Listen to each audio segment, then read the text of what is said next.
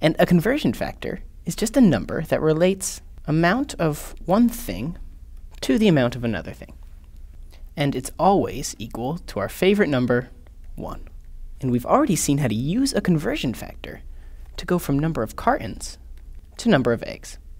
And the conversion factor we used was 12 eggs divided by 1 carton. But cartons and eggs aren't the only thing that we can convert using a conversion factor. We can convert between units of distance, or volume, or even money, if we have the correct conversion factor. For example, let's look at yards to feet. There are 3 feet in every yard, which means 3 feet is equal to 1 yard, in the same way that 12 eggs was equal to 1 carton. But that's not quite our conversion factor. The conversion factor is 3 feet divided by 1 yard, and this is equal to 1 since these quantities are identical.